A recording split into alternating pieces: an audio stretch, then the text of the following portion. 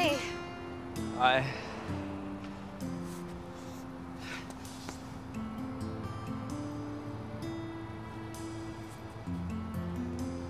Did you get my star? Yeah, thank you. That was really sweet. McKeyla, I've been thinking, and you know, we both have had a lot on our plates lately. Yeah, and I was thinking maybe. Oh wait, just let me finish. You know how much I like you, but lately, it feels like we're kind of off, and I don't know, maybe we should just go back to being friends. I mean, that's how we started, right? Sure, of course.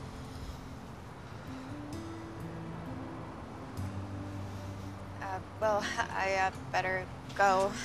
Oh, wait.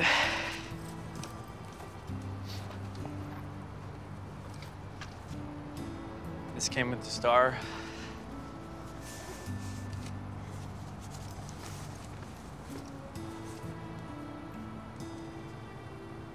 She named the star MC²?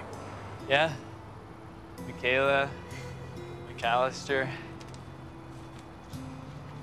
This way, even if we don't see each other face to face for a while, I'll see you every time I look up at the night sky.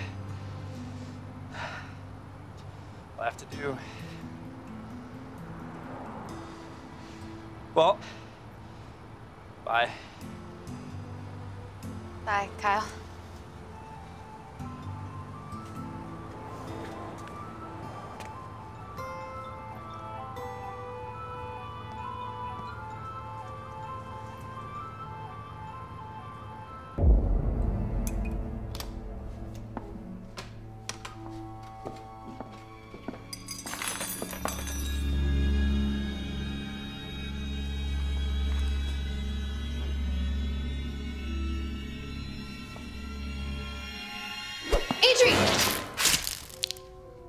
McKeyla! I thought you were an intruder.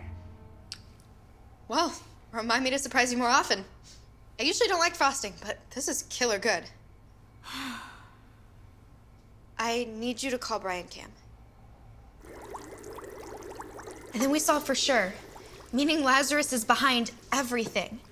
She's been watching the Quail and I this entire time. Now it makes sense why she quit today. I guess running an evil empire is more rewarding than making scones. Guys, this whole thing has been about Lazarus getting revenge on the Quail and Innovate. We have to stop her. McKeyla, the Quail said this was too dangerous. And I believe her. Now more than ever. You have to let it go. Besides, if something happened to you, we'd never forgive ourselves. Come on, I can't do this alone. I need you. Em, we're responsible for all this going wrong in the first place. Clearly, we're not cut out to be secret agents. You're all more capable than you know. I have total faith in you guys.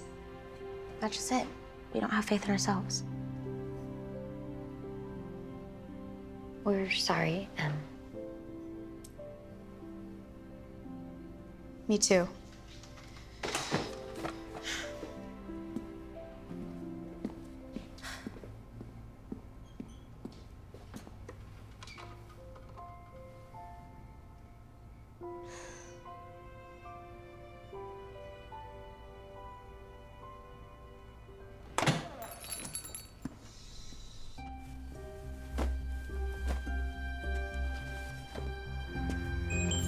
McKeyla, I'm cleaning up some final details before our move to a new location.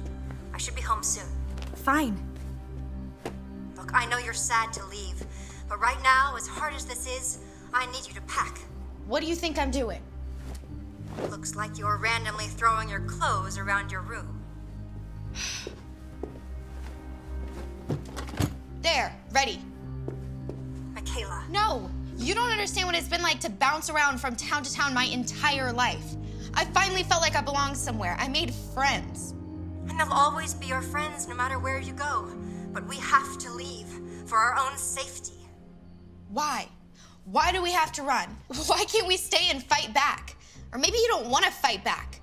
I don't have to explain this to you. I'm your boss and your mother. Now we're leaving before sunup. End of discussion.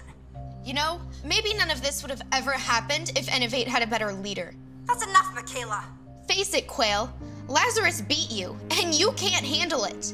All right, I know you're upset and emotional. Maybe I gave you too much responsibility. Clearly you weren't ready for it. Oh, really? Well, if that's how you feel, maybe I should just go somewhere where my talents will be appreciated. We're done here. Just finish packing.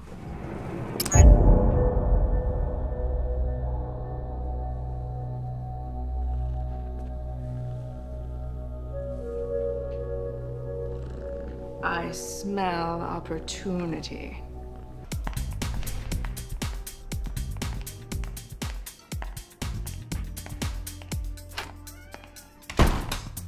Dr. Crawford, I'm Federal Agent DeFazio.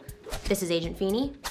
We have some questions about the recent break-in here at S.T.E.A.M. Inc. And the whereabouts of one of your employees who may be a possible suspect. Certainly.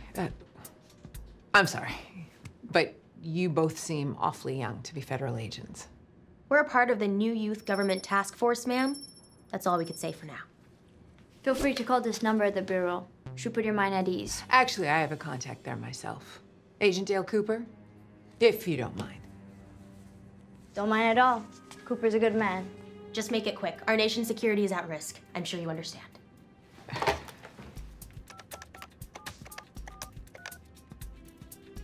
$555-7743. Got it! We're in! And we control the phone line. Voice altering app ready? You're all set. Special Agent Cooper's office. Why can the British accent? You want it official? Everything sounds official in England. Yes, this is Dr. Allison Crawford at S.T.E.A.M. Inc.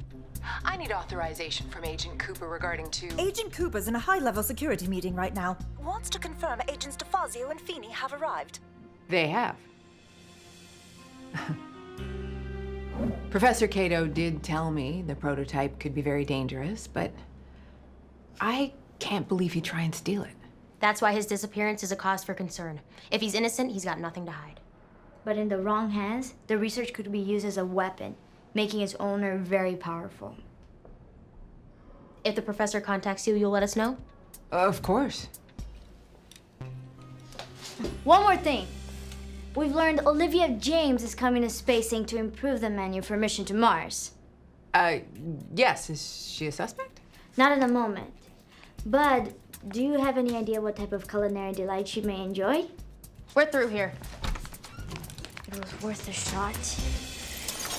These wires simulate the feeling of being in low gravity.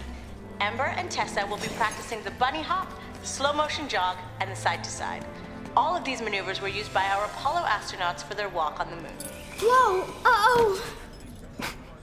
Dude, that right there is why Neil Armstrong called it one small step for man. You're getting it, Tessa. Come on, girl. Follow my lead. Excellent. And that right there is why we can now call it one giant leap for womankind. Son, you just got schooled. Today on Bryant's, we are joined by my FSS AVF, McKeyla McAlister! So, McKeyla, the buzz is you've got something shocking to show us. That's right. We're talking static electricity. As they say, two heads are better than one. Static electricity is what happens when you walk on a carpet, touch a doorknob, and generate a spark. Ouch. You're generating an imbalance between negative and positive electrical charges, which can become a hair-raising experience. Audience, you decide. Does this look totally current or like a super bad hair day? Kyle's at 12 o'clock. I should talk to him about McKeyla. Are you loca? It's a recipe for disaster. And I know my recipes. I'm just going to ask if he's taking Hannah to the dance. Okay, I support you, chica. But let the record show, if this goes badly, I was homesick today.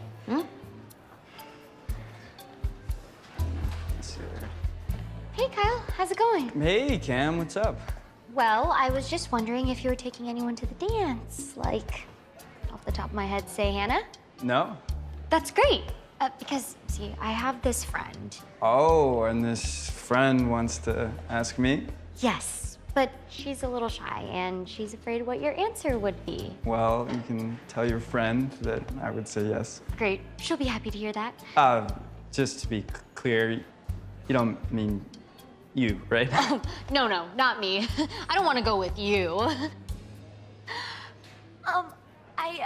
I mean, not that I wouldn't go with you, because you wouldn't be a bad choice for someone if they wanted to ask them to go as friends. Hey, you know, it's okay. I definitely wouldn't ask you either. That's not what I meant. It's just that I'm not interested in, even though there's no reason why someone or I wouldn't ask you, because who wouldn't be interested in you or ask you, including me? Exactly, and I'd say yes, because I wouldn't say no, because there would be no reason why someone like me wouldn't want to go with someone like you, right?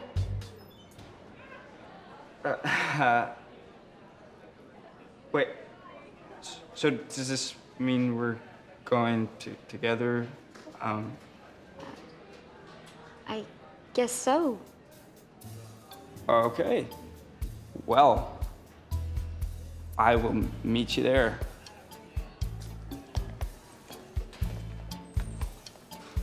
So, I'm going to the dance with Kyle. K? And not K like okay, but K as in what? How did this happen? I'm not sure. I'm going to have to make a graph.